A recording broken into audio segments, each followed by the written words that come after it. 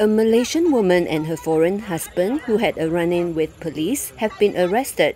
Subang Jaya OCPD Assistant Commissioner Khalid Othman said the couple were arrested on June 9th near Damen Mall at 7:26 p.m. after the police stopped their car to check for approval letters to move around during the nationwide lockdown. Sekarang ni dekat awak pasport je, okey?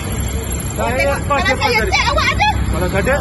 Kalau tak ada? Sekarang ni bukan lapor-lapor sangat. Cakap nak elok sikit.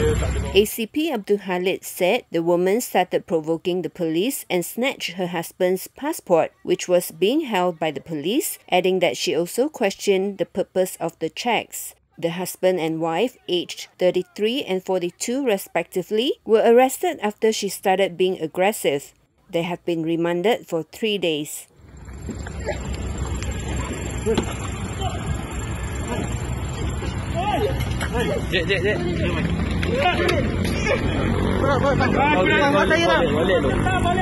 Boleh macam tu.